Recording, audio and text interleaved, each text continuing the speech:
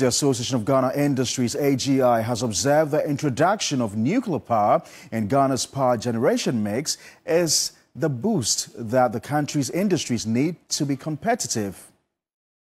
President of AGI, Dr. Humphrey Ayimdake, agrees nuclear power provides a consistent baseload of electricity, thereby reducing the risk of outages that can disrupt production.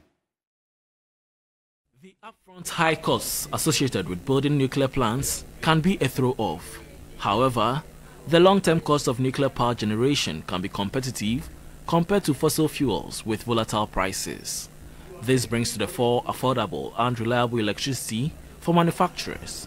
President of Association of Ghana Industries, AGI, Dr. Humphrey Ayimdake, says nuclear power will make Ghana manufacturers more competitive in the Africa Continental Free Trade Area by lowering production costs. Into the years, the demand for power will increase astronomically.